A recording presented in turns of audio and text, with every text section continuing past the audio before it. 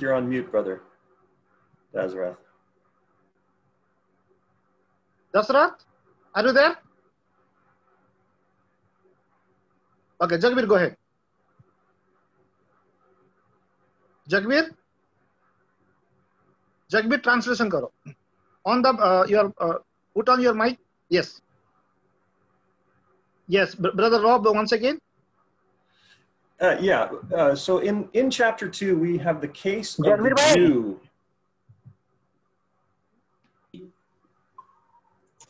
So इस दूसरे अध्याय में हम लोग जो पढ़े हैं अभी कि परमेश्वर का न्याय के विषय में.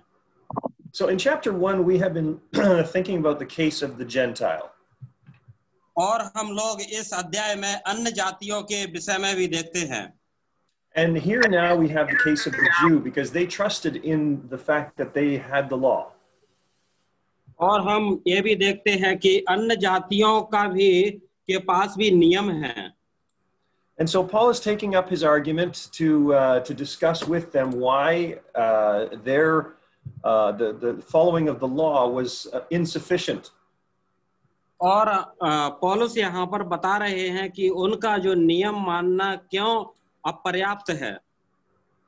And so he says, okay, since you are a Jew and you trust in the law, और वो यहूदियों से कहते हैं कि ठीक है आप यहूदी हैं और नियमों को मानते हैं. What is God's standard for you going to be like? Will it be any different? और जो आप परमेश्वर को मानते हैं वो ठीक अच्छी बात है. And so the entire chapter really is following this argument. What advantage does the Jew have? और ये पूरे अध्याय में हम लोग यहूदियों के विषय में एक विवादित बात को देख सकते हैं जो पौलुस रखते हैं कि आपका मानना कितना अच्छा है. In fact, chapter 3 is going to begin this way. What advantage has the Jew? और जो तीसरा अध्याय में हम लोग परमेश्वर की ओर से यहूदियों के प्रति विश्वास योग्यता को देखेंगे. And in chapter 3, we're going to see what the value was of being one of the nation of Israel. और हम लोग तीसरे अध्याय में ये इजराइल देश की विश्वास योग्यता उसकी योग्यता के विषय में देखेंगे. But if we could just skip ahead for a moment and look at chapter 3 very briefly, it'll show us that the advantages were in terms of opportunity. और आइए हम लोग देखें कि इजराइल देश को इस 3 अध्याय में क्या ऐसी अपॉर्चुनिटी उनको मौका मिला है.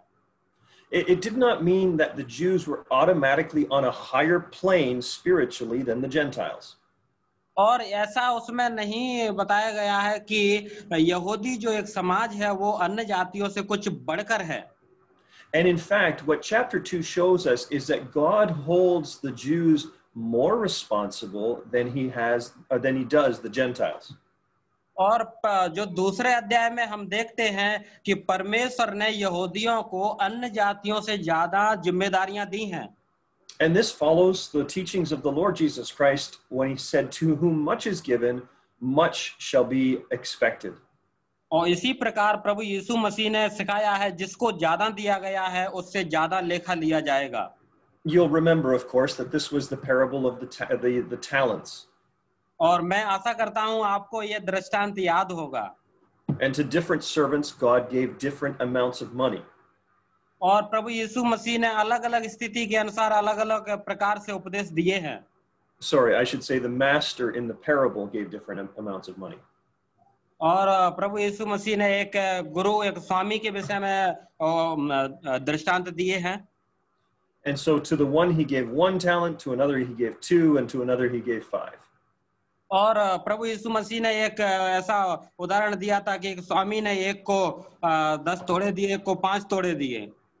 And we see this in God's dealings with mankind all through history. और हम लोग देखते हैं कि इतिहास में भी इस प्रकार की जिम्मेदारियों को हम देखते रहते हैं. The argument that we will come to in Romans chapter 3 is that all have sinned and come short of the glory of God. और ये जो विवाद यहाँ पर चल रहा है यहूदी और अन्य जातियों के बीच में उसका पूरा निचोड़ निकल के आता है कि सभी ने पाप किया है परमेश्वर की महिमा से बचे हुए हैं. But in getting there, he is going to do two things. He's going to indict the Gentiles and show that they are away from God. और यहाँ पर पौलुस दो चीजों को लेके आते हैं कि अन्य जाति लोग जो परमेश्वर से दूर हैं. But in chapter 2, he's going to demonstrate that the Jew who thought they had a birthright of a relationship with God, और यहाँ पर पौलुस 2 अध्याय में बताते हैं कि जो यहूदी लोग हैं वो जन्म से तो परमेश्वर के करीब हैं. he is going to show that they are under a stricter or under a higher expectation because they knew the truth. और जो यहूदी लोग हैं वो शास्त्र के अनुसार चलते हैं, इसलिए उनके पास एक महान जो हाई रिस्पेक्ट है. Now this has practical implications for us today. और आज एक जो प्रायोगिक उदाहरण चलने वाला है. We need to show this kind of patience with new converts who come from outside of a biblical background. और आज के समय में हमें प्रायोगिकता को दिखाना बहुत आवश्यक है जो हम लोग बाहर से आए हैं. Certainly this is true in the missionary work that you are doing in India. और ये बहुत अच्छी बात है कि आप प्रचार का कार्य भारत देश में कर रहे हैं. And for those who have had the privilege of being brought up in a Christian home, और जिनको ऐसा मतलब सौभाग्य प्राप्त हुआ है कि वो जन्म से ही मसीह हैं, God has expectations of you that you will use that knowledge and that upbringing for His glory. और परमेश्वर आपसे यही आशा करते हैं कि जो आपको सौभाग्य बचपन से प्राप्त हुआ है उस सौभाग्य को आप परमेश्वर की महिमा के लिए प्रयोग करें. So what we see as a general principle of God, that He is going to hold men accountable in a fair way. और हम सामान्य रीति से यही देखते हैं कि परमेश्वर को प्रत्येक लोगों को हिसाब देना आवश्यक है. Is now being demonstrated in what Paul is saying about how God holds the Jews responsible. और इस प्रकार अभी हमने एक दृश्य देखा है कि पौलुस किस प्रकार से यहूदी लोगों को एक जिम्मेदार ठहरा रहे हैं. So that's as an introduction to chapter 2, and we will now get into the verse by verse analysis. और अभी तक हमने ये जो रोमियो 2 अध्याय का एक परिचय देखा है. हम लोग 5 वचन से अब आगे बढ़ेंगे. So when we begin the chapter, it has this word therefore. और इस जो चैप्टर इस अध्याय को हम लोग इसी प्रकार से आगे बढ़ते जाएंगे. Now we have a little joke in English. I don't know if this translates to Hindi very well, but in English we say, whenever you see the word therefore, look back behind to see what it's there for. और अंग्रेजी में एक प्रकार का एक चटकोला हम उसको बोल सकते हैं. वो हिंदी में यदि एक therefore मतलब हिंदी में बोला जाता है इसलिए, मतलब उसके पहले कुछ हुआ है. Put simply, this word means that because of what's been discussed in chapter 1, you have no excuse. Oh man, that is the Jew that judges. और हम 2 अध्याय में यही पढ़ते हैं. यहाँ पर हम पढ़ते हैं therefore मतलब जो एक अध्याय में बात को बोला गया है, यहूदी लोग बच नहीं सकते हैं.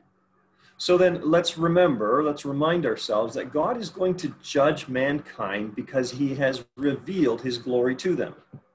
और प्रभु परमेश्वर मनुष्य जाति का न्याय करने वाले हैं क्योंकि उन्होंने अपनी महिमा को मनुष्य जाति पर प्रकट किया है. And the invisible attributes of God, His power and His eternal Godhead, are plainly seen by them through creation. परमेश्वर के जो दिखने वाले गुण हैं वो मनुष्य जाति में दिखाए गए हैं और उनके कारण भी यदि वो विश्वास नहीं करते हैं तो उनका न्याय होने वाला है. And even more so, since the incarnation, the person of God and His divine attributes, or his moral character is seen in the person of the Lord Jesus.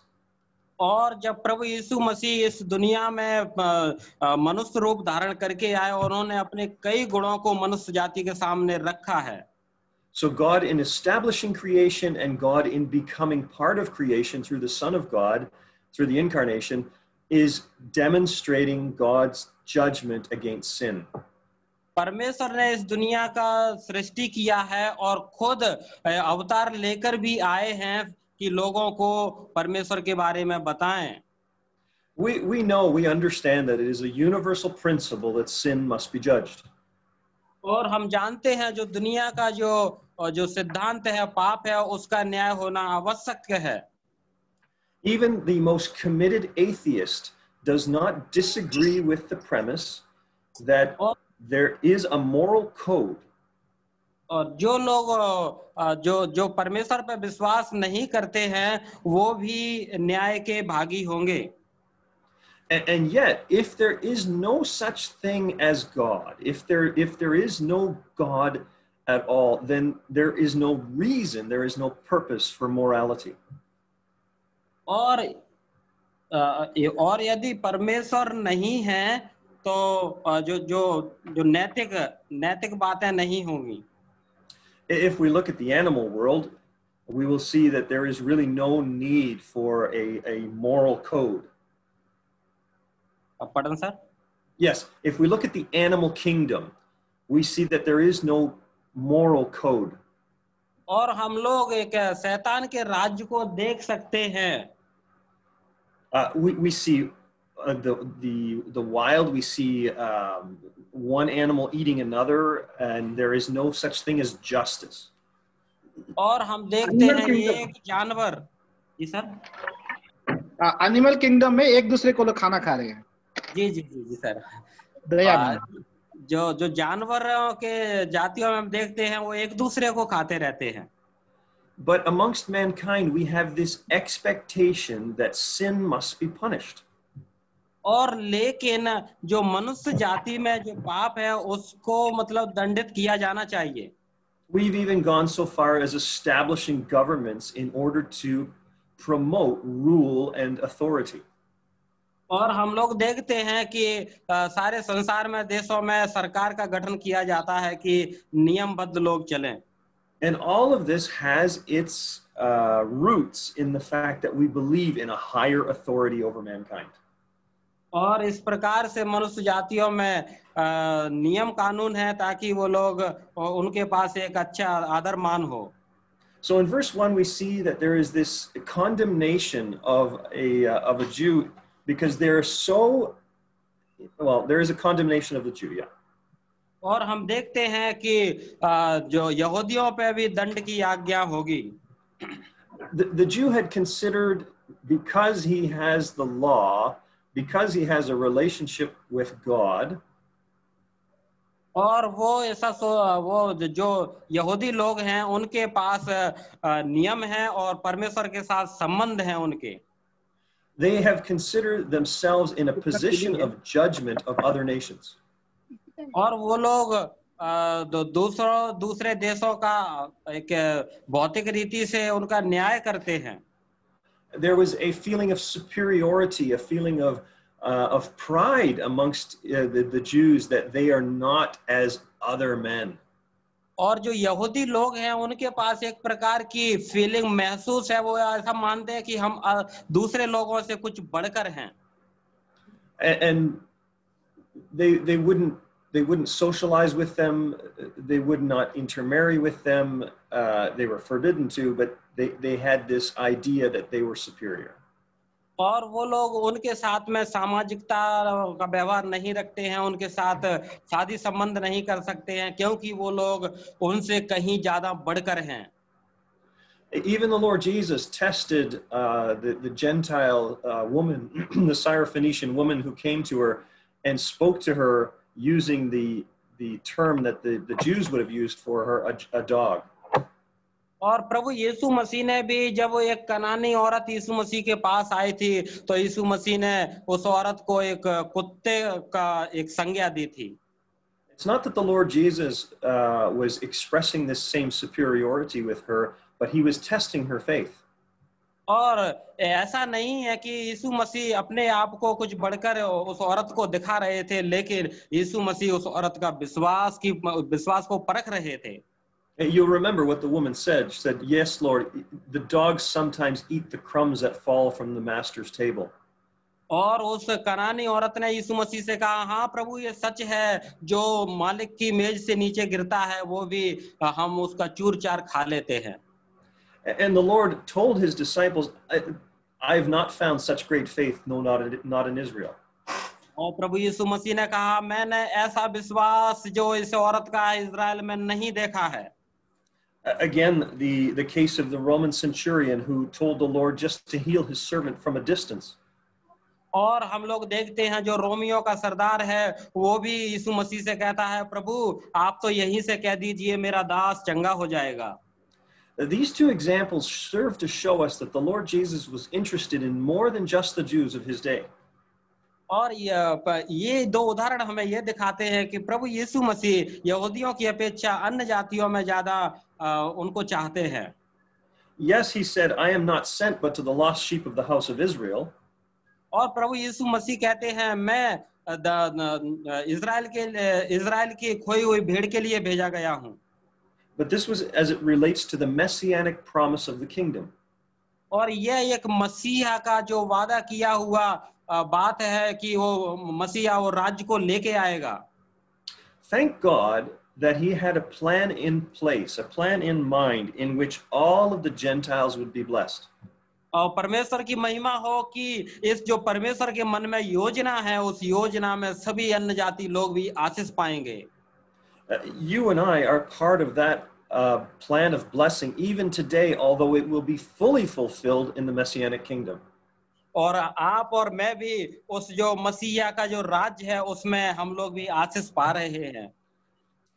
And here is God's plan of restoration for not only the Gentiles in chapter 1, but the Jews in chapter 2. और इस दो अध्याय Romeo के में हम देखते हैं कि परमेश्वर यहूदियों को भी इकट्ठा करेंगे। The Gentiles in chapter 1 were blinded by Satan and are blinded by being not part of the covenant of Israel. और हम लोग एक अध्याय में देखते हैं कि शैतान ने अन्य जातियों की आंखों को अंधा करके रख दिया है। But the Jews, having the covenants, having the law of Moses, are not blind in terms of the person and nature of God. यदि हम लोग बात करें कि परमेश्वर की पक्ष से कि जो यहूदी लोग हैं उनके पास नियम है, मूसा के लिखे हुए बातें हैं और उन लोगों को हम अंधा नहीं कह सकते हैं। Instead, the Jew is blinded by their own pride. लेकिन जो यहूदी लोग हैं वो खुद के घमंड में अंधे हो गए हैं। And this is something, again, some practical truth that we can take away for ourselves. और कुछ प्रायोगिक जो चीजें हैं उदाहरण हैं उनको भी हम देख सकते हैं। Pride causes blindness, spiritual blindness. जो घमंड है वो हमें अंधा बना देता है। You and I have been saved and we are open to the truths of the Word of God. हमारी भी आंखें जो बंद थीं लेकिन वो उसको खोला गया और हम भी उद्धार पाए। Until the blindness was removed, until we were able to see the light of the gospel, we had no spiritual appreciation of the things of God. जब तक हमारी आंखें नहीं खोली जाएंगी हम जो सुसमाचार की ज्योति की बातों को नहीं समझ सकते हैं। But having the blindfold removed, we still, because of pride, can become blind once again. यदि हमारे जीवन में घमंड है तो हम जो आत्मिक बातें हैं जो सच्ची बातों को बिल्कुल भी नहीं समझ पाएंगे। And this is the reason, the primary reason why there is so much false doctrine amongst Christians today is because of personal pride. आज के समय में जो मसीह जगत में क्यों जो गलत शिक्षा आ रही है क्योंकि मसीह लोग घमंड से भर चुके हैं। So then let's keep on looking at these verses to uncover that problem of pride. और हम लोग ये जो घमंड के कारण हमारी आंखें अंधी हो गई हैं उसको हम देख रहे हैं। The first in verse 1 we've already discussed that the Jew has no excuse because they know the counsel of God. और हम देखते हैं कि यहूदी भी इस दोष से बाहर नहीं हो सकते हैं। They thought that having the law put them in a position to judge others. और वो लोग सोच रहे हैं कि उनके पास नियम है तो हम दूसरों पर दोष लगा सकते हैं। But they should have realized that by having the full counsel of God, it in fact judged them even more strictly. और वो ऐसा नहीं जानते कि उनके पास तो नियम भी हैं, फिर भी वो गलत चलेंगे तो परमेश्वर की ओर से बड़ी कड़ी उनको न्याय किया जाएगा. Once again, we need to be careful to be responsible for the truth that God has given us. और प्रिय हमें उस बात के प्रति बहुत सजग रहना है जो परमेश्वर ने हमें जो दिया है. And so Paul acknowledges and says, yes, absolutely. People who break the law, people who practice evil, deserve the judgment of God. और जो लोग बुराई को बार बार करते हैं वो लोग परमेश्वर के नियम से न्याय किए जाएंगे. And now he says, okay, you know this, you know what God expects. Do you suppose that you will get away with breaking the law when you know what the law says? और हम जानते हैं कि जो यहूदियों को नियम बताते हैं कि वो सब कुछ जानते हैं, इसलिए ऐसा नहीं है कि वो बच जाएंगे. Of course, the answer is no. और जो उसका उत्तर आएगा वो नहीं में आएगा. God will hold us even more responsible. और क्योंकि परमेश्वर को वो ज्यादा जिम्मेदारी और लेखा जोखा देना पड़ेगा उनको. Here's another practical truth that we can take away for ourselves. और एक और सच्चाई को हम लोग देख सकते हैं. God hates unfaithfulness in marriage. और परमेश्वर अविश्वास योग्यता से घृणा करते हैं. Now, do you suppose God hates the unfaithfulness of marriage between unsaved people equally or different than hating unfaithfulness in marriage amongst saved people? और जो विवाह में भी जो अयोग्यता देखते हैं होती है तो परमेश्वर उससे घृणा करते हैं. क्या घृणा करते हैं? क्या आप देखते हैं दो प्रकार का लोग है, जो शादीशुदा है, अविश्वासी लड़की को एक विश्वासी शादी करता है, और एक शादीशुदा व्यक्ति दूसरे जो अविश्वासियों के साथ जाकर के शादी करने के बाद वो जाके गलत काम करता है. क्या प्रभु ऐसा लोगों को सहनशीलता दिखाएंगे क्या? बिल्कुल नहीं. Okay. So we know that God hates unfaithfulness in marriage regardless of who commits it. जी, परमेश्वर जो शादी में अविश्वास योग्यता को घृणा करते हैं. However, we know also that his expectation of those who know right and do wrong is higher. और हम देखते हैं कि जो लोग सच्चाई को जानते हैं और गलत करते हैं. And so we must be careful because we know the truth to obey the truth. इसलिए जो हम लोग सच्चाई को जानते हैं हमें बहुत सावधान रहना चाहिए. A lie is a lie no matter who says it. और किसी ने कहा झूठ होता है. But how much more unseemly is it for, or how much more wrong is it for a lie to come out of a Christian's mouth than out of the mouth of the unsaved? और जो लोग उद्धार पाए हुए हैं उनके मुंह से झूठ बोलना कितना भयंकर होगा. जो लोग उद्धार नहीं पाए हैं उनके मुंह से झूठ बोलना, जब हम तुलना करेंगे तो जो उद्धार पाए हैं उनके मुंह से झूठ बोलना बहुत खतरनाक है. Now, in this passage, we are not dealing with the Jews as with saved people. और यहूदियों को हम लोग ऐसा सोच के उनके विषय में नहीं सीख रहे कि वो लोग उद्धार पाए हुए हैं. Some perhaps indeed were. और कुछ लोग उनमें से उन कार्यों के द्वारा हो सकते हैं. But on the whole, Paul is dealing with the Jews as those who know the truth and do not obey the truth. और पौलुस उनके साथ में इस प्रकार से बात कर रहे हैं जो सच्चाई को जानते हैं लेकिन करते नहीं हैं. In verse 4, we have this question: do you presume on the riches of the kindness of and forbearance and patience of God? और चौथे वचन में हम इस बात को देखते हैं कि और क्या यह नहीं समझता कि परमेश्वर की कृपा तुझे मन फिराव को सिखाती है. And we as Christians can be equally presumptuous of these characters of God. और हम जो मसीह लोग हैं वो परमेश्वर के गुणों से हम लोग अपने आप को तुलना कर सकते हैं। Let us look at Exodus chapter 34 and verse 6 for a moment. आइए हम देखते हैं निर्गमन 34 का 6 वचन। If you could read verse 35, 36, and Exodus 34, verse 5, verse 6, and verse 7, please. तब यहोवा ने बादल में उतरकर उनके संग वहां खड़ा होकर अपने नाम का प्रचार किया, और यहोवा उनके सामने होकर यों प्रचार करता हुआ चला कि यहोवा यहोवा ईश्वर दयालु और अनुग्रहकारी, कोप करने में धीरजवंत और अति करुणा में सत्य, हजारों पीढ़ियों तक निरंतर करुणा करने वाला, अधर्म और अपराध और पाप का क्षमा करने वाला, परंतु दोषी को वह किसी प्रकार निर्दोष न ठहराएगा। वह पितरों के अधर्म का दंड उनके बेटों वरन पोतों और परपोतों को भी देने वाला है। Yes, thank you. So we can see that the Jews were very heavily invested in the first part of this statement of God about himself. और हम देख सकते हैं कि यहूदियों को इन वचन के अनुसार बहुत उनका न्याय होने वाला है। They were rejoicing in the fact that God is a God who is merciful and gracious and slow to anger. और वो लोग जो ईश्वर दयालु अनुग्रहकारी, कोप करने में धीरजवंत है, उसमें आनंदित थे।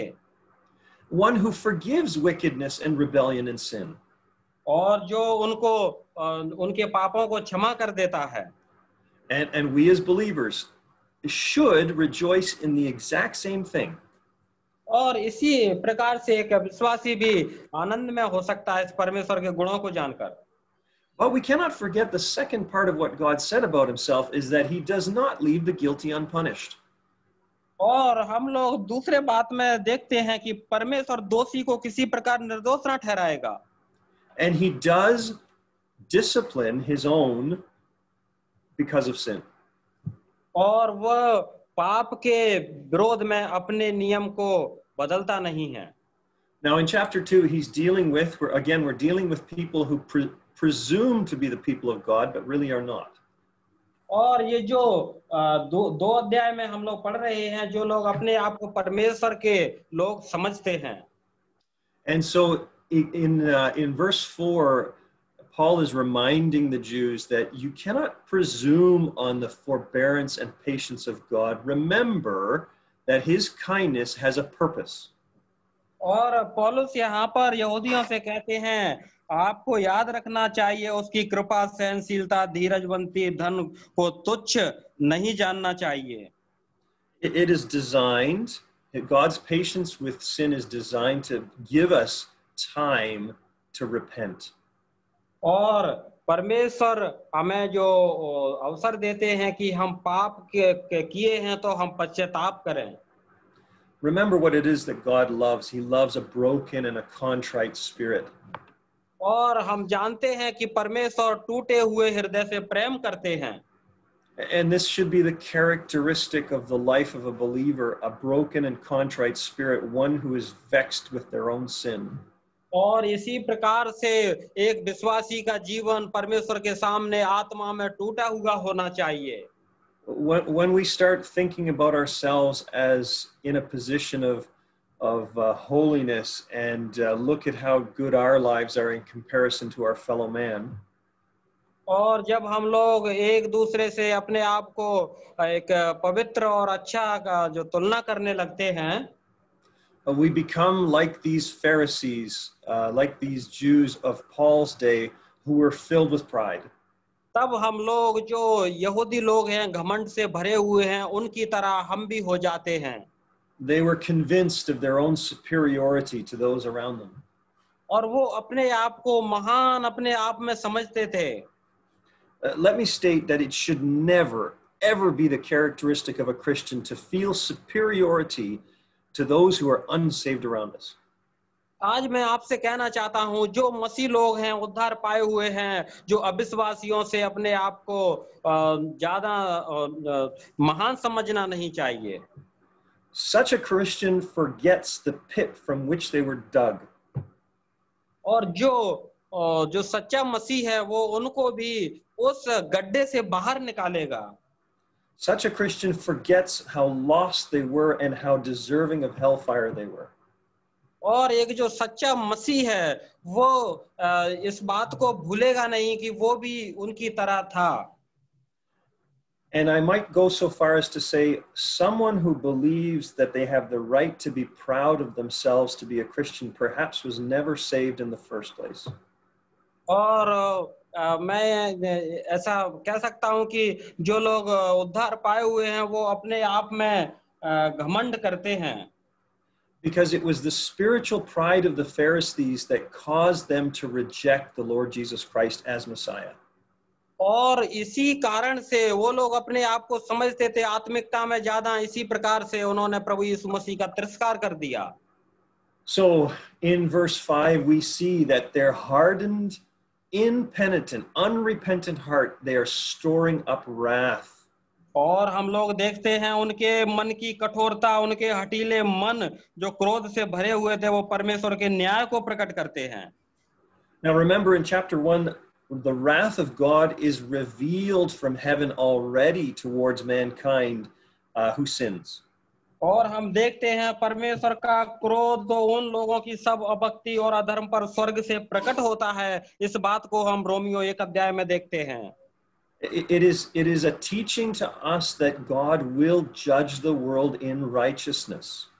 और हम लोग जानते हैं कि परमेश्वर संसार का न्याय धार्मिकता से करेंगे। In verse 5 he's reminding the Jews of the Old Testament prophecies that speak of a coming judgment day. और जहाँ पर पौलुस रोमियो 2:5 में बताते हैं कि जो जिस प्रकार से पुराने नियम में बताया गया है कि आपकी कठोरता, हठीले मन, क्रोध के लिए परमेश्वर का सच्चा न्याय प्रकट होगा। These are scriptures that they would have been very familiar with. Pardon, sir? Yeah, these are scriptures that they would have been very familiar with. They would have known the Old Testament scriptures that speak of Messiah as the judge. और इस प्रकार के जो हम लोग वचन देख रहे हैं यहूदियों के विषय में वो पुराने नियम में बताए गए हैं भविष्यवाणी के रूप में। One thing they did not expect is that this wrath would be directed at the Jew. They expected that the wrath would be directed at the Gentiles. और वो लोग क्या सोच रहे हैं कि परमेश्वर का क्रोध हमारे ऊपर नहीं अन्य जातियों पर आएगा। Now in verses 6 through 8 we are dealing with the case of the life of a believer and the life of an unbeliever. और हम लोग वचन 6 से 8 में हम देखते हैं एक विश्वासी का जीवन और एक अविश्वासी का जीवन। Remember, eternal life was granted as a gift the moment that we were saved. और हम लोगों को जो अनंत जीवन एक उपहार के रूप में मिला है कि हम उद्धार पा लिए हैं। And in Romans chapter 4 and Romans chapter 5, Paul is going to make this point very, very clear that justification is not by works. और हम लोग आगे पढ़ेंगे रोमियो 4 और 5 में वो बताएंगे जो हमारा उद्धार, जो धर्मी हम ठहराए गए, हम कार्यों से धर्मी नहीं ठहराए गए हैं। But he has not arrived at this argument yet, and here he is talking about those that belong to God and will be rewarded for their works in their life. और यहाँ पर पौलुस बताते हैं जो परमेश्वर की आशा रखते हैं उनको बड़ा उपहार मिलेगा। And so in verse 6 and verse 7 we see the argument that goes along with James that faith is perfected by works. और यहाँ पर जो 7 वचन को हम देखते हैं, एक याकूब के साथ एक विवादित को हम देख सकते हैं। वो कहते हैं कि कर्म बिना विश्वास अधूरा है। And so those who are seeking God's glory and honor and immortality, और जो परमेश्वर की महिमा और उसके गुणों को खोजते हैं, they are the ones who will be granted eternal life. और वो लोग हैं जो अनंत जीवन पाते हैं। Now this is practical truth. और ये ही एक प्रायोगिक सत्य है। This is speaking about reward.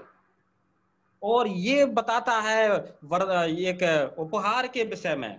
This is speaking about the quality of a life lived for God. और ये बताता है कि किस प्रकार का जीवन परमेश्वर के लिए जिया गया है। We know that eternal life is not a reward but a gift. और हम जानते हैं जो इटर्नल लाइफ, जो अनंत जीवन है, वो हमारे कार्यों से नहीं, लेकिन हमें एक दान दिया गया है. Paul is going to make this very clear in Romans chapter 6 and verse 23. और पौलुस इस बात को बहुत अच्छे रूप से प्रकट करते हैं रोमियो 6:23 में. But what he is speaking now is about a day of judgment, a day of evaluation, the judgment seat of Christ. और वो बताते हैं कि जो परमेश्वर की न्याय सिंहासन के समीप ऐसा न्याय होगा. In verse 8, those that are self-seeking, और 8 वचन में हम ऐसा पढ़ते हैं, जो विवादी हैं और सत्य को नहीं मानते हैं.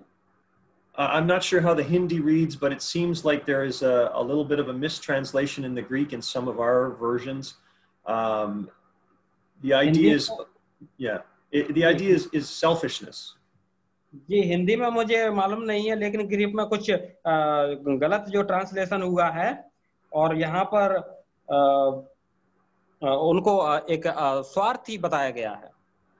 And the idea is here that they do not obey God, but they obey their own unrighteousness. In Hindi, it is written, it those who debate, quarrelsome people. Quarrelsome people. And so I think that it is a similar word, but it's the better. It seems like the better translation is the selfishness. Okay. और हम लोग एक अच्छा अनुवाद इसको बोल सकते हैं स्वार्थीपन. And it is the same, Brother Ranjit, in the King James. So, but anyway, there's going to be wrath and there's going to be fury for those who seek their own way. और जो लोग अपने खुद के मार्गों को देखते हैं, उनके ऊपर क्रोध आएगा.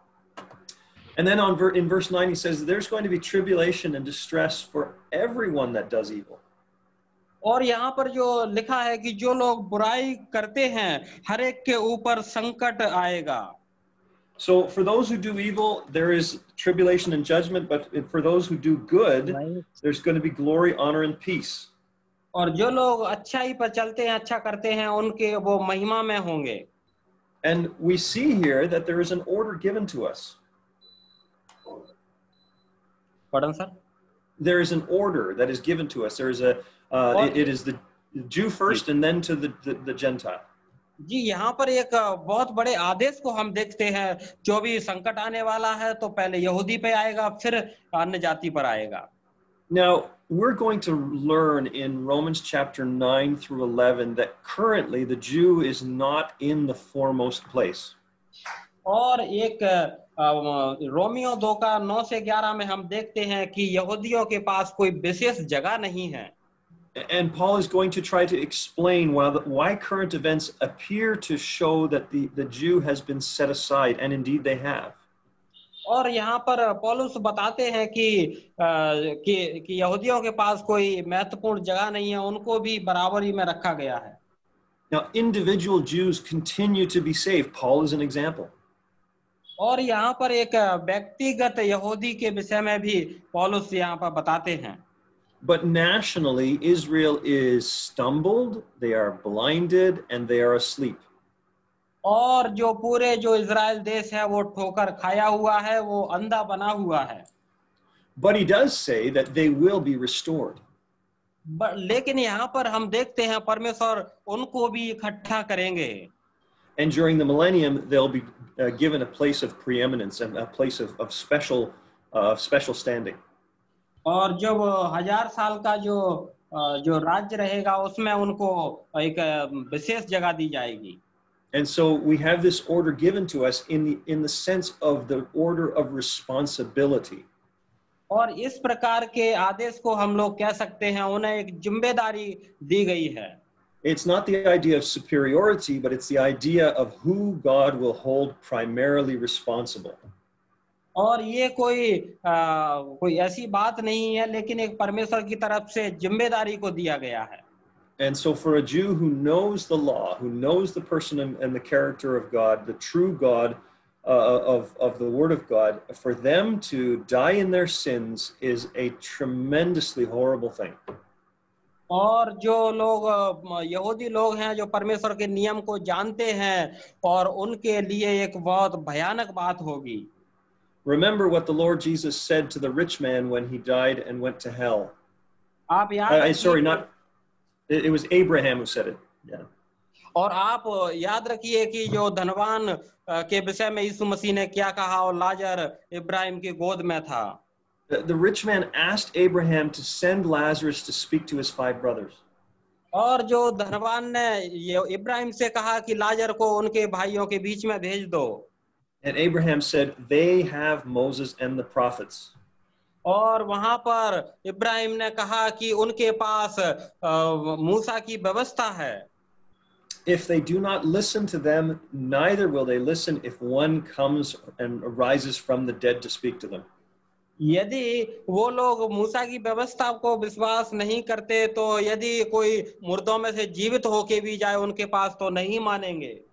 Now, in this context, the one rising from the dead to speak to them was Lazarus. और ये जो इस बात को हम देखेंगे कि जो मुर्दों में से जी उठ के जाने के विषय में, The beggar Lazarus, not the brother of Mary and Martha, but the beggar. और ये जो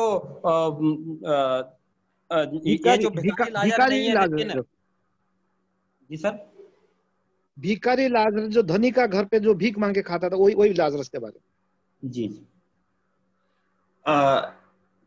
However, the statement actually encompasses the resurrection of the Lord Jesus as well. और ये हमें बताता है कि जो प्रभु यीशु मसीह का पुनरुत्थान है। Remember, Nicodemus came to the Lord Jesus at night because he was examining the scriptures and seeing that there must be the Lord Jesus must be a teacher come from God. और जो Nicodemus जो यहूदियों की तरफ से एक शिक्षक है, वो शास्त्र को खोजते थे और रात में यीशु मसीह के पास आते हैं। वो ऐसा विश्वास करते हैं यीशु मसीह जो शिक्षक है वो परमेश्वर की ओर से है। And so Nicodemus came to be a believer in Christ because he was a person who looked at the scriptures with an honest, open heart. और निकोदेमुस को हम लोग एक विश्वासी कह सकते हैं, क्योंकि वो व्यक्तिगत रीति से शास्त्र को पढ़ते थे, उसमें खोजते थे। Instead of being insulted when the Lord Jesus said, unless you are born again, you cannot enter the kingdom of God. और प्रभु यीशु मसीह निकोदेमुस से कहते हैं, जब तक आपका नए सिरे से जन्म नहीं होता, आप स्वर्ग राज्य को नहीं देख सकते हो। Instead, he asks how someone can possibly be born again. और इसी बात को सुनकर निकोदेमुस ने कहा कि एक जन का दोबारा कैसे नए सिरे से जन्म हो सकता है। So in verse 11, we see that God shows no partiality. और वचन 11 में हम देखते हैं परमेश्वर किसी का पक्ष नहीं करता। It doesn't matter if you are a man like Nicodemus who was born as an Israelite and was the teacher of all of Israel. और वो ऐसा परमेश्वर पक्ष नहीं करता कि आप इस्राएल के टीचर हैं और आप नहीं हैं। Or if you are the most blind of the Gentiles, God does not show any favoritism. और चाहे आप अन्य जाति हो चाहे यहूदी हो, परमेश्वर किसी का पक्ष नहीं करता है। And we as Gentiles who have been saved by grace can be thankful for this. और हम लोग अन्य जाति होते हुए भी आज हमको उद्धार मिल गया, परमेश्वर की महिमा हो। Now, in terms of God's judgment, we are now entering the second half of the chapter. और हम लोग परमेश्वर के न्याय में प्रवेश होंगे। And so we see that the judgment of God is going to fall on all mankind. और हम देखते हैं जो परमेश्वर का न्याय है वो सभी मनुष्य जाति के लिए आने वाला है। Verse 12 tells us that those who never knew the law will perish without having the law. और हम देखते हैं 12 वचन में, इसलिए कि जिन्होंने बिना व्यवस्था पाप किया वे बिना व्यवस्था के नाश भी होंगे। They don't need to have the law in order to be lost. और जिन्होंने व्यवस्था पाकर पाप किया उनका दंड व्यवस्था के अनुसार होगा। They simply need to be sinners and they are under the judgment and condemnation of God. और वो लोग एक दोषी हैं और परमेश्वर की न्याय के अंदर हैं। But those who are born under the law, who have a connection to the law, और जो लोग नियमबद्ध नियम को जानते हुए पैदा हुए हैं, उनका न्याय नियम के अनुसार किया जाएगा।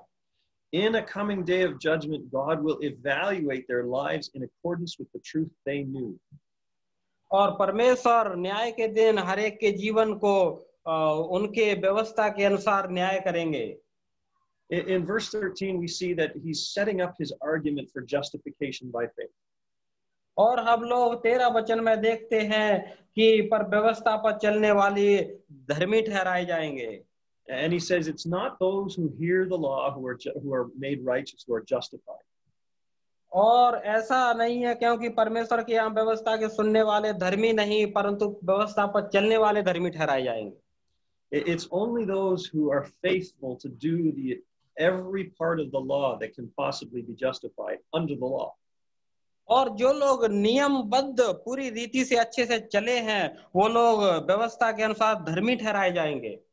He's going to develop this point even more fully in Romans 4. और इस प्रकार से पौलुस इस बात को व्याख्यात कर रहे हैं।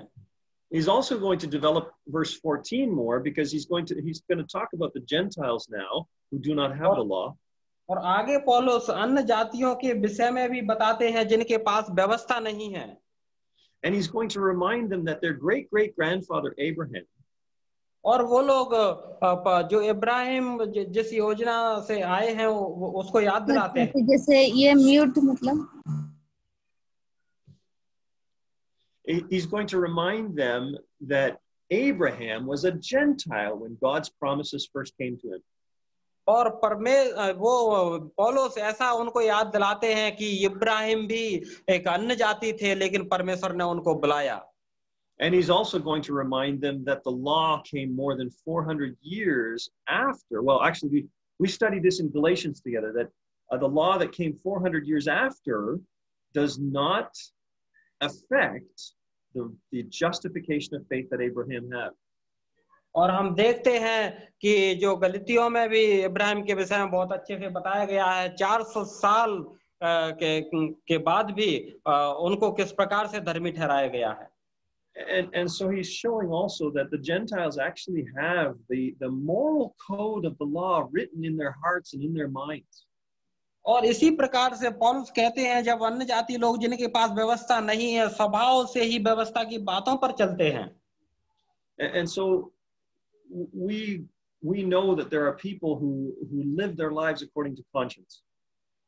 और हम देखते हैं ऐसे लोगों को कि वो स्वभाव के अनुसार ही व्यवस्था उनके जीवन में है। Remember Cornelius in Acts chapter 8 or Acts chapter 10 rather. और हम लोग प्रेरितों के काम 10 अध्याय में कुरनेलियुस को देख सकते हैं। And so there are people that live their lives with a consciousness of being accountable for their sin. ऐसे लोग हैं जो अपने विवेक के अनुसार एक अच्छा जीवन व्यतीत कर रहे हैं। And so Paul is saying here that even though they don't have the law, the purpose of the law is evident within them. और यहाँ पर पौलुस कहते हैं जिनके पास व्यवस्था नहीं है, वो स्वभाव से ही व्यवस्था की बातों पर चलते हैं। They are a law to themselves. और वो अपने लिए खुद व्यवस्था हैं। In other words, they are self-regulating according to the conscience that God has given to all mankind. और जिस प्रकार से परमेश्वर ने उनके विवेक में ही व्यवस्था को डाल दिया है। And he says, even in their minds, in verse 15, their thoughts either accuse them or excuse them. They're constantly evaluating their lives in accordance with what they know to be right. और हम लोग आगे पढ़ते हैं कि व्यवस्था की बातें अपने हृदयों में लिखी हुई दिखाते हैं और उनके विवेक भी गवाही देते हैं और उनकी चिंताएं परस्पर दोष लगाती हैं, उन्हें निर्दोष ठहराती हैं। And so in verse 16, God is going to hold mankind responsible for the truth they knew, whether or not they were under the law. और जो 16 वचन में हम देखते हैं कि जिस दिन परमेश्वर के सुसमाचार के अनुसार यीशु मसीह के द्वारा मनुष्यों के गुप्त बातों का न्याय करेगा। I see Brother Bobby raised his hand, so I just wanted to stop for a moment and ask if there Bobby was a brother कुछ कहना चाहते हैं? maybe not. बॉबी ब्रदर कुछ कहना चाहते हैं? No, no, no no. Sir. What- Carry on. Nope. Okay, very good. By the way, if someone has a question, feel free to ask. But in verse 16, we are shown that a gospel, the true gospel of the Lord Jesus Christ, must contain the warning of judgment to come. और जो परमेश्वर का जो पौलुस कहते हैं कि सुसमाचार के प्रति मनुष्यों के गुप्त बातों का न्याय अवश्य होगा. Now, in verse 17, Paul is going to indict the Jews and show how they are more responsible. और 17 वचन में हम इस प्रकार से देखते हैं कि जो यहूदी लोग हैं व्यवस्था पर भरोसा रखते हैं और परमेश्वर के विषय में घमंड करते हैं वो लोग. And he says, you call yourself a Jew, you rely on the law, you boast in the true God. और आप लोग ऐसा घमंड करते हैं कि आप सच्चे परमेश्वर को जानते हैं. You know his will and you know what is right. और आप इज़राइल को जानते हैं और उनके ये भी जानते हैं क्या अच्छा है. You're even sure that you're a guide to the blind, that is to other Gentiles. You might be, because of the Pharisees in Paul's day, they went around converting people to Judaism. और हम देखते हैं कि वो लोग अन्य जातियों से जो एक अलग प्रकार का अपने आप को समझते हैं, फरीसियों के जीवन को हम जानते हैं. And the scribes and the lawyers were the instructors to what they would consider to be the foolish, to the unlearned. और जो फरीसी लोग हैं, जो शास्त्री लोग हैं, वो लोग दूसरों को अशिक्षित लोग समझते हैं. Remember, the Lord Jesus was even people were in his hometown were saying, how does this man know the scriptures having never learned? He never went to school as a lawyer. और वो प्रभु यीशु मसीह को भी इस प्रकार से समझते हैं कि कभी स्कूल नहीं गए, कभी इन्होंने सीखा नहीं है.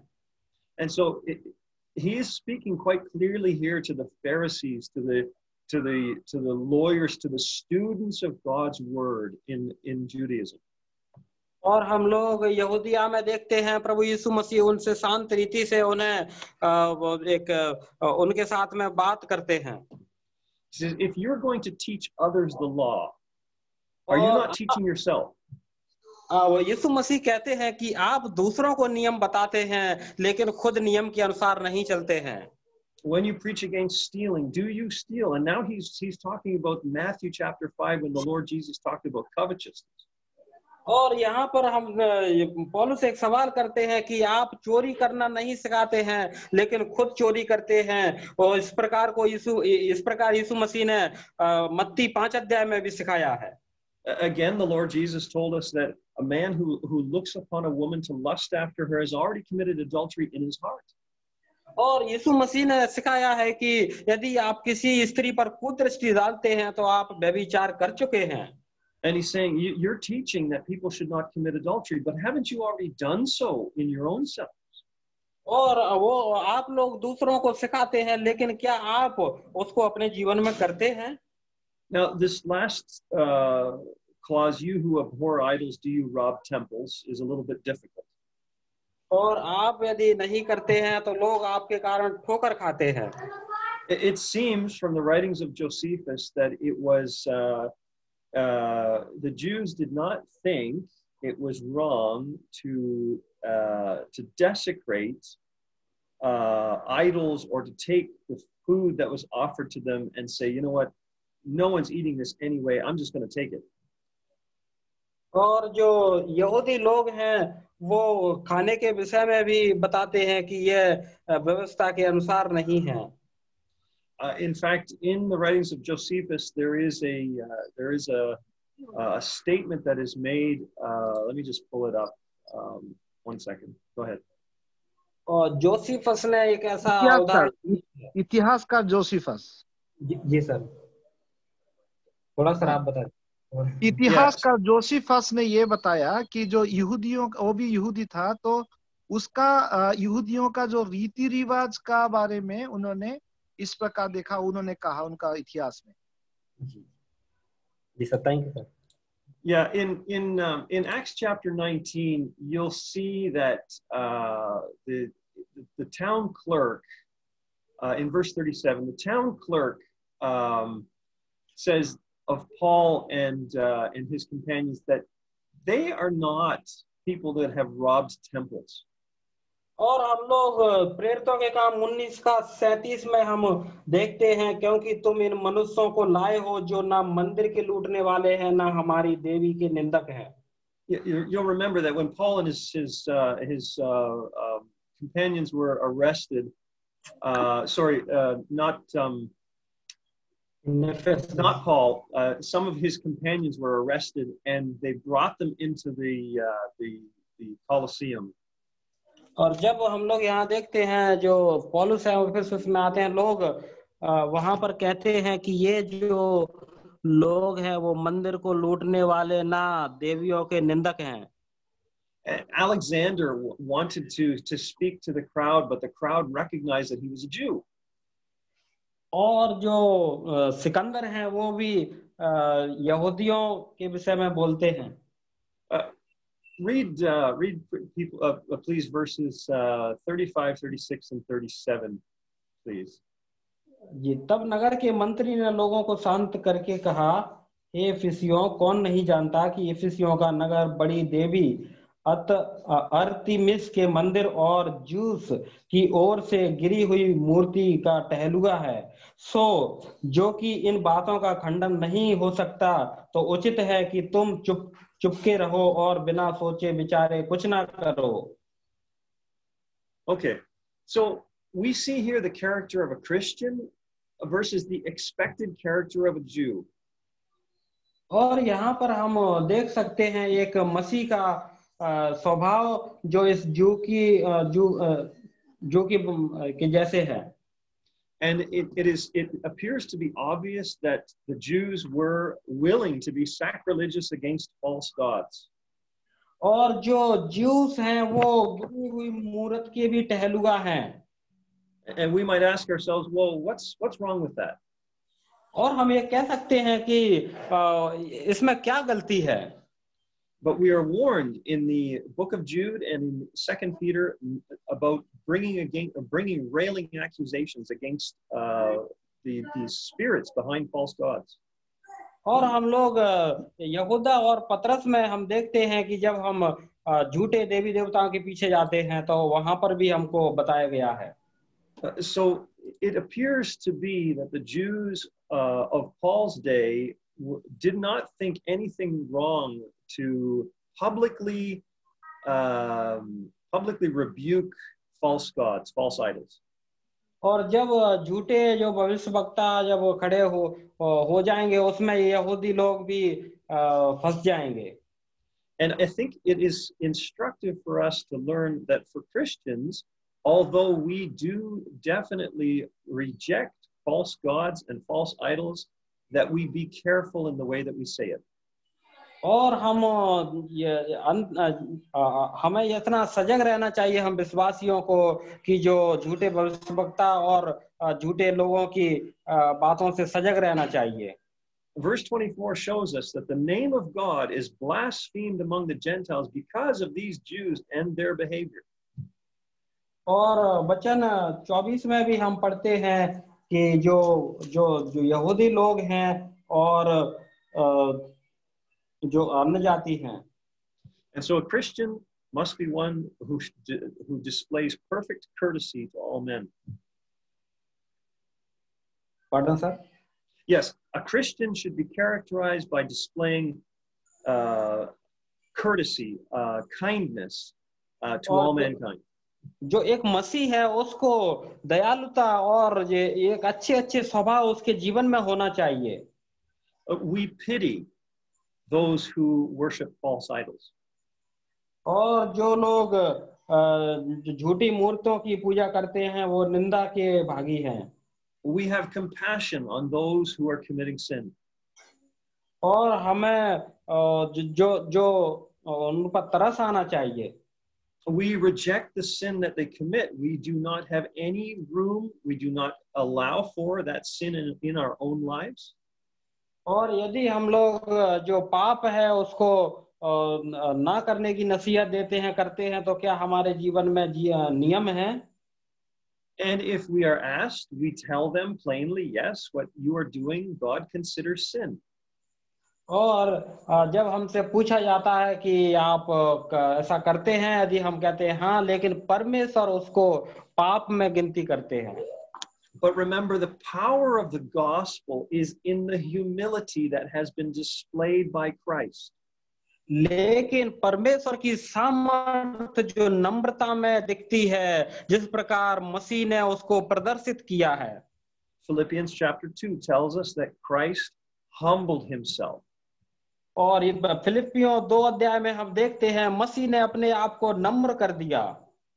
Now, if this gospel that is characterized by the humbleness of the humility of Christ, obedience to death, even the death of the cross, और ये जो हम पढ़ रहे हैं कि मसीह ने अपने आप को इतना नम्र कर दिया कि उसने क्रूस की मृत्यु भी सह ली। should the gospel not be communicated with that same humility? और हम लोग देखिए कि इस जो नम्रता को कितनी उत्सुकता से देखना चाहिए कि उसने मृत्यु भी सह ली। Did Moses not lose his the ability to see to enter the promised land because he raised his voice and said, "Hear now, you rebels"? और यहाँ पर देखिए कि ऊंची आवाज में बात मूसा ने किया और उसके कारण उसने जो वादा की हुई भूमि को नहीं देख पाया। And so this is why the Christian ought to show courteousness or kindness, politeness to all mankind. इसीलिए एक मसीह को दयालु और सहनशीलता दिखाना चाहिए। Because the moment we stop showing that courtesy, we have failed to be like Christ, who is the most kind, courteous, patient human being ever. और जिस वक्त हम लोग सहनशीलता, नम्रता दिखाना बंद कर देते हैं, हम भी मूसा की तरह बन जाते हैं और मसीह के जैसे हम लोग महिमा में नहीं हो पाते। Now, verse 25 to the end of the chapter really belongs to some degree with chapter 3, but let's just begin it. और जो हम लोग 25 वचन में से पढ़ते हुए जो आखिरी तक हम लोग जा रहे हैं, if Paul says, if you are under the law, if you are obeying the law, then circumcision is of value. और यदि आप व्यवस्था पर चलते हैं तो आपके खतने से तो लाभ है। For the person who is following the law, being circumcised is the same as not committing adultery or not committing murder. और जो व्यक्ति व्यवस्था पर चलता है तो उसके खतने का जो मोल है, जो लाभ तो है उससे। It is simply obeying the commandments of God as God has given them to you. और जो परमेश्वर ने आपको नियम दिए हैं उनका आप साधारण रीति से पालन करते हैं। But he says, if you break the law, your circumcision is actually uncircumcision. और यदि आप परमेश्वर की व्यवस्था पर नहीं चलते हैं तो आपका जो खतना है उसका कोई मतलब नहीं रह जाता। Because circumcision, all it was an outward show of obedience to God's law.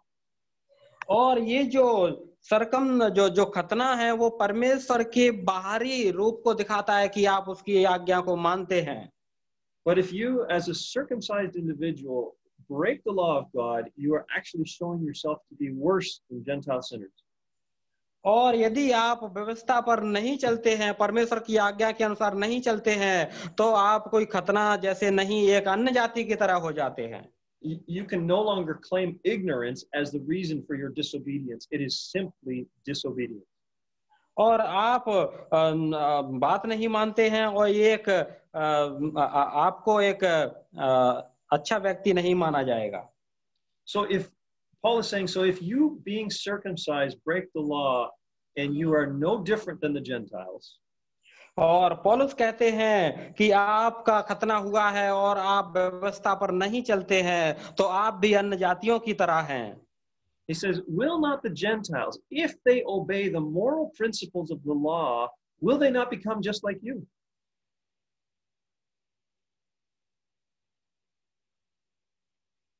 Jaguar, I think you're on mute. अगर आप परमेश्वर का व्यवस्था को आप अगर वास्तव में उसको माना है तो आप भी परमेश्वर का व्यवस्था के अधीन में आप खतना स्वरूप ही है. Okay, Yeah, thanks, carry Brother on. Ranjit. I think Jagbir is muted for some reason, but Okay, no problem. Carry on. okay. So the whole point in verse 27 is that Gentiles without the law who keep the moral code will actually be in a position to judge or condemn by their own lives those who have the law and break it. Okay. जो लोग के पास व्यवस्था नहीं है उनका जो विवेक को वो लोग विवेक गवाही दे रहा है और उनको दोषी ठहरा रहा है. Cornelius, again, is a perfect example of a man who knew that there was a God and tried to serve him somehow. और एक व्यक्ति जानता है कि एक परमेश्वर है और उसको सेवा करने के लिए किसी ना किसी रीति से वो कोशिश करता है. He still needed to be saved. He was not saved because of his desire to please God. वो अभी तक वो उद्धार नहीं पाया है और सच्चा परमेश्वर का अभी तक वो नहीं जानता है. But we know that sir यदि Cornelius. आपको कोई दिक्कत है तो फिर मैं कर सकता हूँ. सर आपके गले में खरोच है ना? Okay, carry on. Yeah. Okay. Yeah. So we know that Cornelius found salvation. God brought Peter to him so that he might hear the gospel. और परमेश्वर पतरस को क्रोनोलियस के पास में आया और क्रोनोलियस ने उद्धार को पाया. However, there are so many in the nation of Israel amongst the chief rulers and the Pharisees who failed to appreciate the Messiah, even though they examined him for years. और हम जानते हैं कि इजराइल देश में बहुत सारे ऐसे बड़े और अगुवे लोग थे जिन लोगों ने जो मसीहा को उन्होंने उसका विभाजन नहीं किया. And at the coming great white throne of judgment, I believe God will hold Cornelius up as an example to those men and say, you failed to see the Messiah. और आने वाले दिनों में जो श्वेत सिंहासन का जब न्याय होगा उस समय में जो लोग कहेंगे कि आप असफल हो गए थे इस मसीहा को अभिवादन करने में. And the reason they failed to see the Messiah was because of their own spiritual pride. लेकिन इसका कारण क्या था कि उन्होंने मसीहा को नहीं देख पाया था उनका आत्मिक अंधापन से. Now, verse 28 has caused some degree of difficulty for those who would like to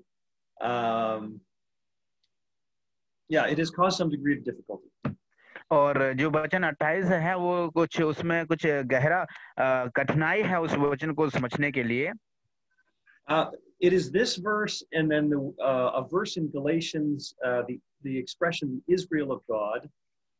और जो वचन जो 28 वचन है और गलतियों के पत्री का जो वचन है वो इजरायलियों के बारे में बताता है. And these two statements together have led to the teaching that Christians belong to a spiritual Israel.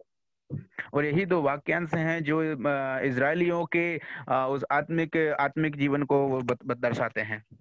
As we will see in Romans chapter 9, 10, and 11, Israel is still a nation at the time of Paul's writing. और हम जब देखते हैं Romeo की पत्री 9, 10, 11 में तो जो इजरायली जो हैं एक देश के रूप में वहां पर प्रदर्शित किए जाते हैं. He calls Israel blind. और इजरायलियों को वो अंधा पुकारते हैं. He calls them stumbled. और वो कहते हैं आप ठोकर खाए हुए हैं. He calls them asleep. और वो कहते हैं आप नींद में हो. He calls them, however, in chapter 11, he calls them beloved for the sake of the promises. लेकिन फिर भी 11 अध्याय में जब हम आते हैं तो वहां पर वो कहते हैं प्रिय और प्यारे लोग. But he also says that they are our enemies because of the gospel. लेकिन इस बात को भी बोलते हैं कि अदर में बहुत सारे दुश्मन भी हैं जो सुसमाचार के. Not that we hate them, but they hate us. ऐसा नहीं कि हम उनसे नफरत करते हैं लेकिन वो हमसे नफरत करते हैं. So we must be careful to understand this scripture the way it is being taught to us. और हमको ऐसा चाहिए कि जिस तरीके से परमेश्वर का वचन दिया गया है उसी प्रकार से उसी तरीके से हम उसको समझें. Having dealt with the Gentiles in chapter 1, और एक अध्याय में जो अन्य जाति लोगों के साथ में जो डीलिंग हुआ, he is now dealing with Jews, the subset of Jews in chapter 2. और जब हम 2 अध्याय में आते हैं तो वो यहूदियों के साथ में वो डील करते हैं, वार्तालाप करते हैं। And so the proper way to understand this verse is that no one is a Jew who is merely or only one outwardly. और जब हम 2 अध्याय में आते हैं तो वहां पर इस प्रकार से नहीं कहते कि जो बाहर से जो दिखावा करते हैं वो ही केवल यहूदी नहीं है। He says, nor is circumcision outward and physical. और जो खतना रहित दशा में या खतना सहित दशा में है वो भी यहूदी नहीं है। And yet we know from scripture that circumcision is outward and physical. और हम जब फिर भी परम शास्त्र में वचन इस प्रकार से कहता है कि जो खतना है वो बाहरी दिखावटी रूप में है। If you were a Jewish male, an Israelite male, you must be circumcised physically and outwardly. यदि आप एक यहूदी पुरुष हैं तो आपका खतना होना अति आवश्यक है, वो बाहरी तौर पर शारीरिक में। What he is saying is that the true circumcision that outward circumcision represents is the circumcision of the heart. लेकिन यहाँ पर वो कहते हैं कि परमेश्वर का वचन कहता है कि जो ऐसा नहीं है कि जो बाहरी खतना है हम उससे हमारा प्रस्तुतिकरण होता, लेकिन जो आत्मिक अंदर का जो आंतरिक खतना होना अनिवार्य है। Even the Jews should have understood this because remember, circumcision was something only for males. और यहाँ तक कि यहूदियों को अभी तक समझ जाना चाहिए था कि जो खतना है वो केवल बाहरी तौर से शरीर में यहूदियों के लिए ही है। Was there no such thing as a Jewish woman? क्या ऐसा नहीं था कि वो यहूदी की औरतों के लिए ऐसा हो? Of course there was. ऐसा ही था। But they were not circumcised. लेकिन वो लोगों का खतना किया नहीं जाता था। It was simply physically impossible for them to be. लेकिन जो शारीरिक दशा में उनके लिए वो असंभव था खतना करना। And yet that example by itself should have taught them that true circumcision was one of the heart. और उसी बात को समझकर, उसी बात को देख करके उनको समझ जाना चाहिए था कि जो सही खतना है वो आत्मिकता है और वो हृदय का खतना होना चाहिए, दिल का बदलना। And so a true child of Israel, a true member of Israel, as God designed it to be, was not simply physical, but also and primarily inwardly. लेकिन जो यहूदियों की रीति के अनुसार जो परमेश्वर का यदि जन है या बेटा या बेटी है तो वो केवल इस रीति के अनुसार नहीं कि वो बाहरी तौर से उसका खतना किया जाना चाहिए, लेकिन वो आंतरिक तौर पर वो बात को बताता है। In verse 29, we are talking again about the Jew that is being discussed in the entire chapter. और जब हम वचन 29 में आते हैं तो जो उन्हीं यहूदियों के बारे में हम लोग फिर से देखते हैं और पढ़ते हैं कि जो पूरे अध्याय में हम पढ़ते हैं यहूदियों के बारे में। And we continue to talk about the Jews, the advantage of a Jew in Romans chapter 3. और हम पढ़ते हैं कि जो यहूदियों का जो मजदूरी है उसके बारे में हम रोमियो के पत्र 3 अध्याय में पढ़ते हैं। And so a true Jew, one who is truly faithful to the principles that God has given him, is one who is circumcised in the heart by the Spirit. लेकिन जो सही मायने में यदि माना जाए तो वो एक यहूदी वही है जो सच में उसका खतना हृदय में होना चाहिए, आत्मिक रीति से, आंतरिक तौर पर। And the reason I'm making so much about this is because there is some false doctrine out there that calls us Christians as being true Jews, and then therefore the church goes back to Israel.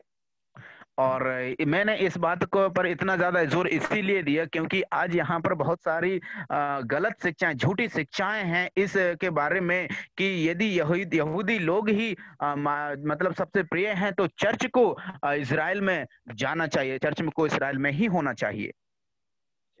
In Galatians, we have been studying Galatians together, and it says, in Christ Jesus, in the church today, there is neither Jew nor Gentile.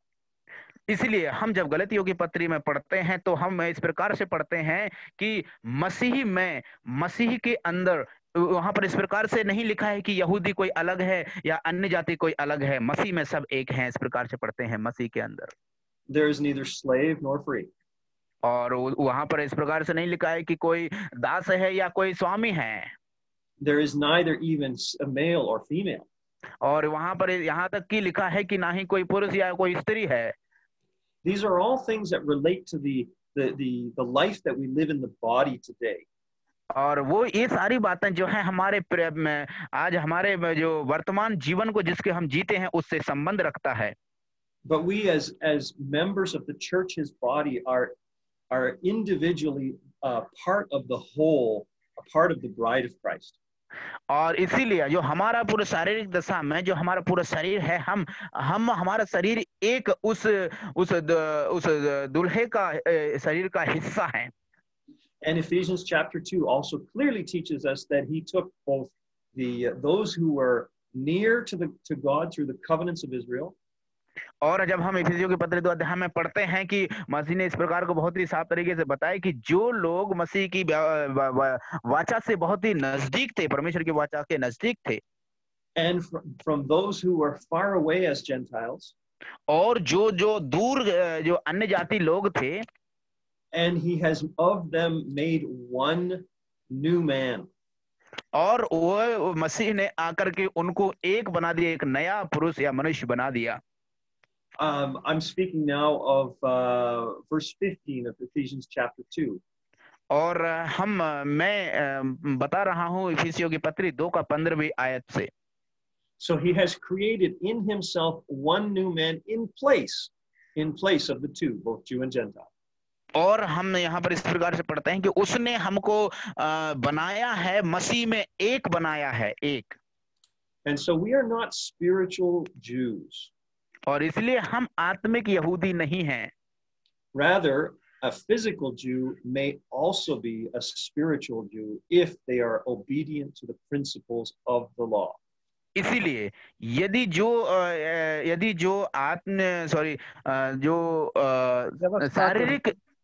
शारीरिक के अनुसार जो यहूदी है वो केवल वही नहीं होता है। यदि ऐसा है तो सच में यदि वो जो नियम को पूरी रीति से मानता है तो वो एक यहूदी कहलाया हो सकता है। The Lord Jesus said this about Nathanael when Nathanael was brought to him by Philip.